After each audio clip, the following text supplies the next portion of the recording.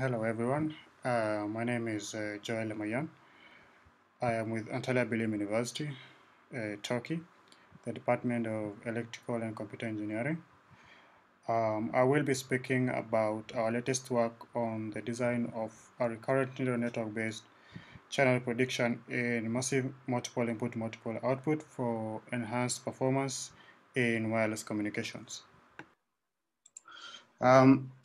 So the outline of this presentation is as follows. I will start by giving a brief introduction to the massive MIMO, then discussion or discuss the motivation behind this work. After this, we will review the novelty of this work. We will then examine a channel prediction in massive MIMO.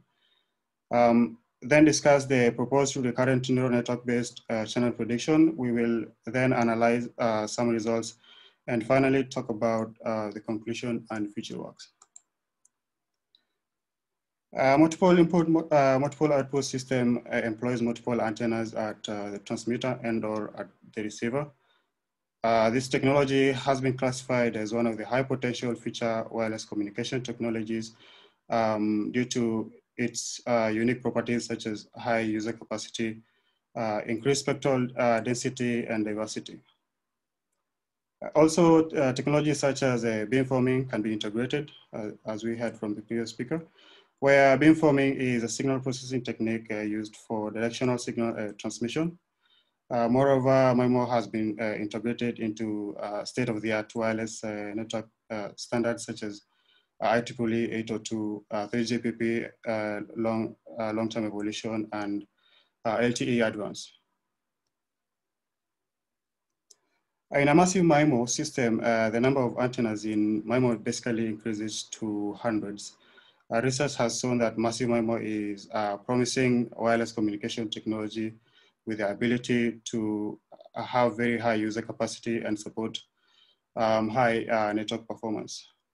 This is basically a key requirement for 5G and IoT and beyond technologies.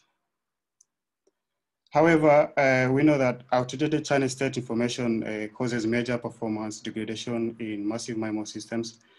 Outdated channel state information is basically occurs when the information about the obtained channel at the transmitter changes before transmission. Well, this phenomena caused by variations in the channel response due to the presence of highly mobile and rich scattering. And outdated channel state information, as I said, leads to major performance degradation, such as low capacity in the network.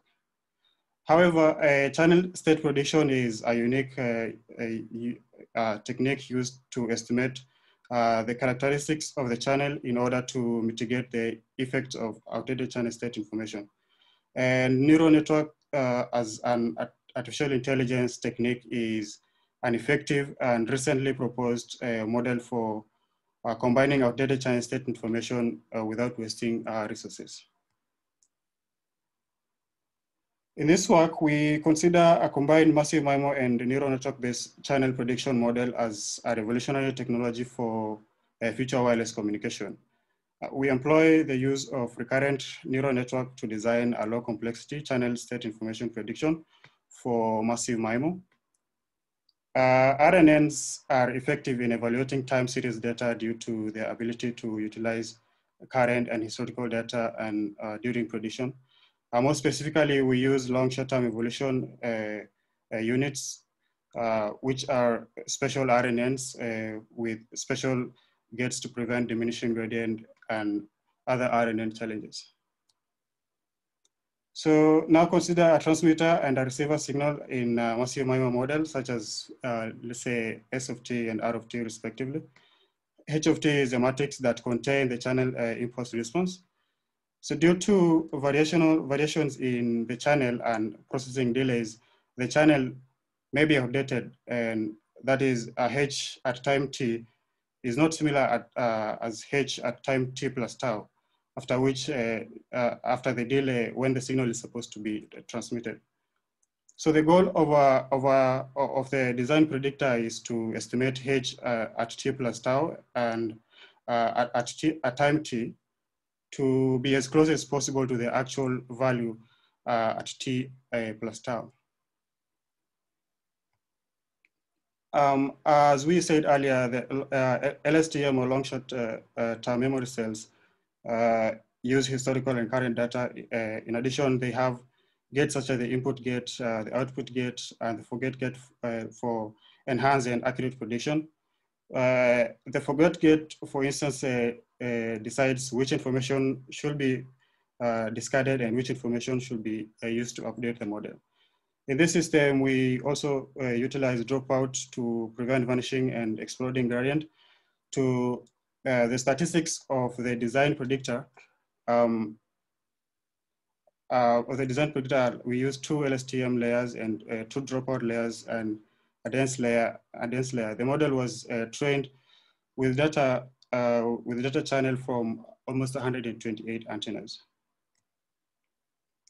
We trained the model and plot the vanishing gradient and training loss, the vanishing and the training loss. And as we can observe from the figure, the two losses continuously decrease while converging, which is an indication that the model is neither underfitting nor overfitting.